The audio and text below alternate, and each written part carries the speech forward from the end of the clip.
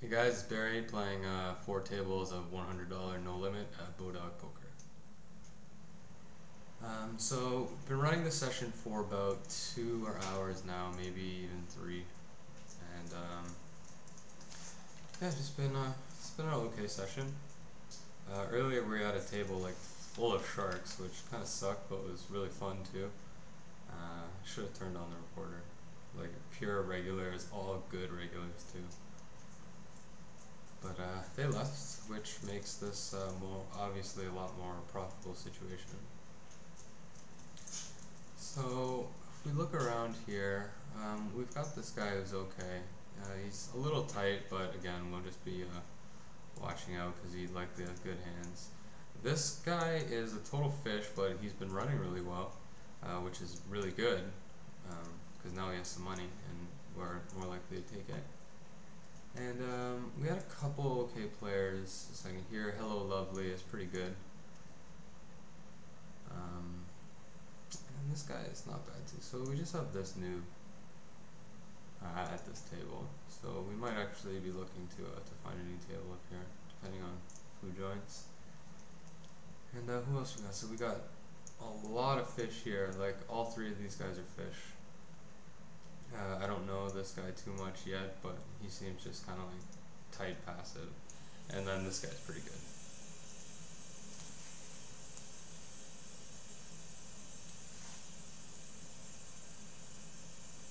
So here with our sevens, we'll be coming in for a raise.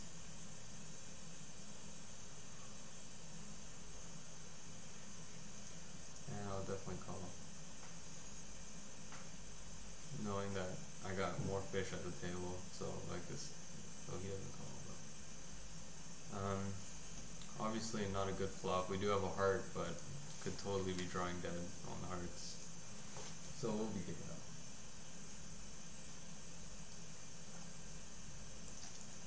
So this guy's folding 54%, which makes it close, but this is a pretty safe board to bet out at.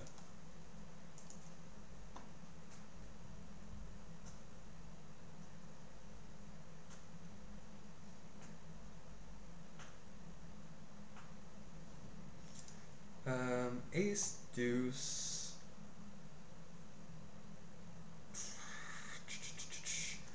I am gonna raise here. It's kind of close considering these guys are kind of callers, but I will be in position to them.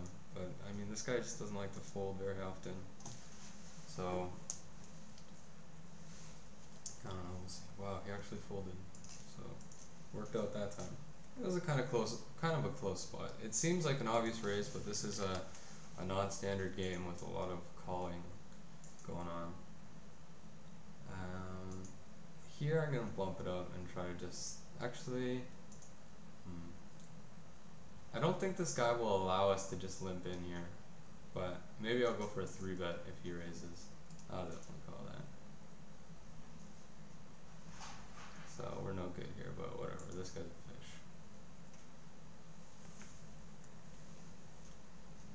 Oh, split. Nice.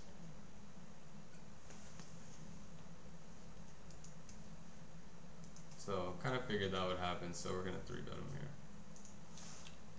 And we're gonna 3-bet nice and big.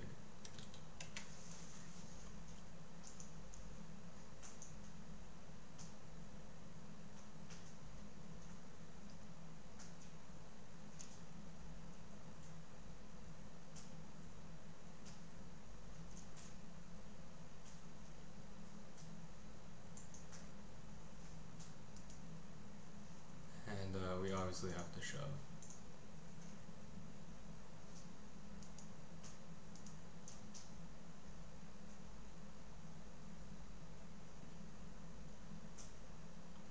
We just repped so strong pre-flop.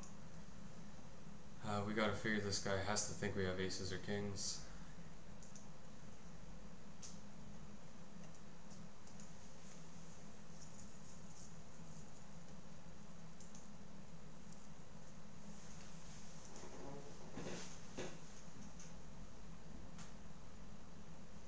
So yeah, I mean, in this spot, because I know that this guy's good, he's never gonna allow us to just limp, like one guy to limp in and then us to limp the small blind. Like no matter what, he's not gonna let that happen. And then, you know, against the limper, obviously it's weak to just limp in.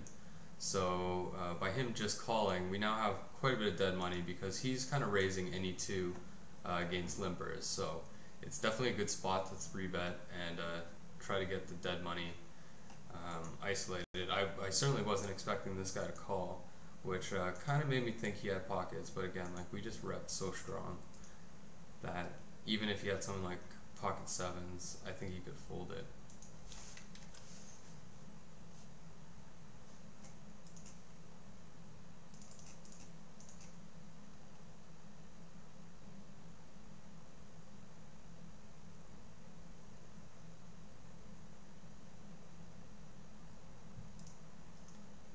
And we're not going to bluff this guy because he's short stack and he calls everything.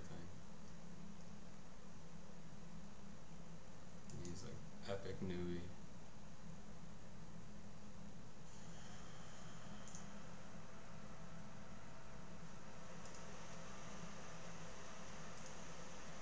And now my computer decides to be loud, so my apologies. Here we've got ace king, and this guy appears to be a big noob. So obviously we're raising here. He'll probably call. If we hit our ace or our king, we're just going to kind of bet small and try to get value. Here, I mean, this guy is relatively unknown. We just know he's bad. So he might call us with kind of anything in this spot. We don't know if he'll bet. We have showdown value if he's got nothing. And obviously there we just hit the nuts. So, I mean, I don't think he's hit anything here, but I mean, maybe he hit the queen and he might call $5 if he hit a queen.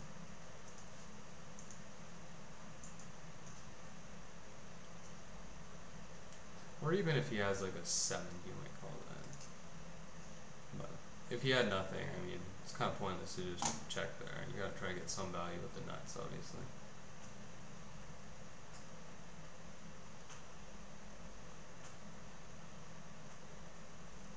So I was almost gonna limp in again here, but obviously now I have to raise. And I think I'll raise it to the same amount I did last time to kind of make it look like, you know, lies.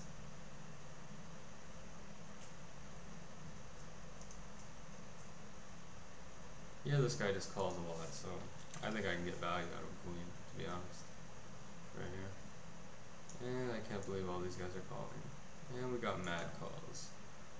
But pretty much can't be scared of anything.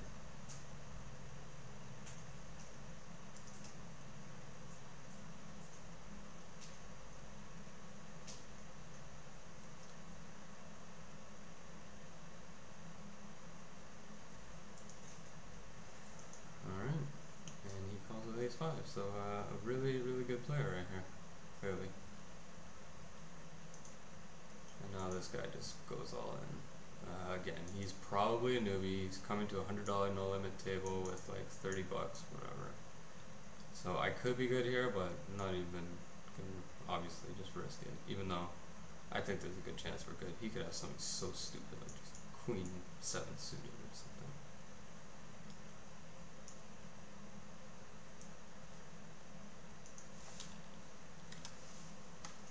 So again, we know this guy's good. He's never gonna limp. He's either gonna fold or raise. So if he raised there, we're gonna be 3-betting. And now I'm 3-bet by Hello Lovely, and he's in position. So I don't really want to set mine here in a 3-bet slide out of position. It's kind of close in position. I actually had a discussion with another guy earlier on that, but I think if you're in position, sometimes you can call if you know that you can get the player to fold. Like in my situation, I had a guy who was basically his fold on the flop percentage was like 80%, and he 3-bet, and I was in position with like pocket 3s, and I called because I thought that there's a good chance I could out